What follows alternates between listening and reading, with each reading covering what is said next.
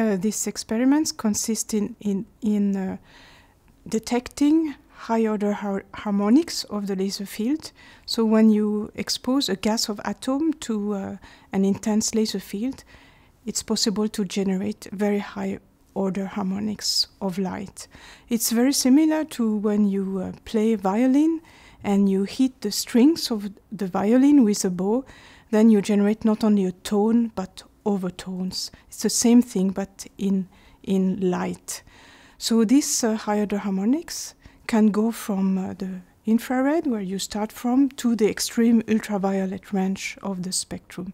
And it was conjectured already at the beginning that possibly these high-order harmonics would lead in the time domain to very short light pulses.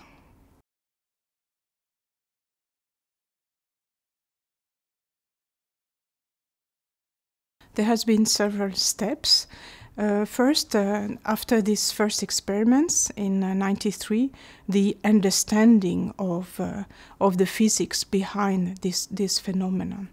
And at the same time, also the realization that indeed, in the time domain, we could have very, very short light pulses in the attosecond range. Then, very important, 2001, the demonstration that we had attosecond pulses, both in a series and also single attosecond pulse. A few years later, 2010 maybe, the first experiment where one could really detect electron motion using these attosecond light pulses, and also at the same time the opening towards application in physical chemistry and condensed matter.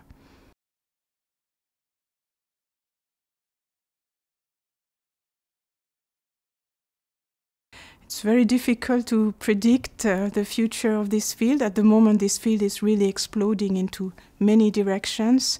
There is, of course, atomic physics and getting closer to quantum information, which I find very exciting.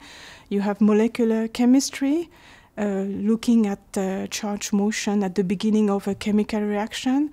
Condensed matter, looking at charge dynamics, spin dynamics in materials.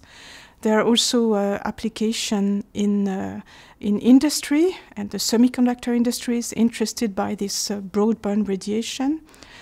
And there many things happen. You have also progress in laser technology that leads to progress in these sources.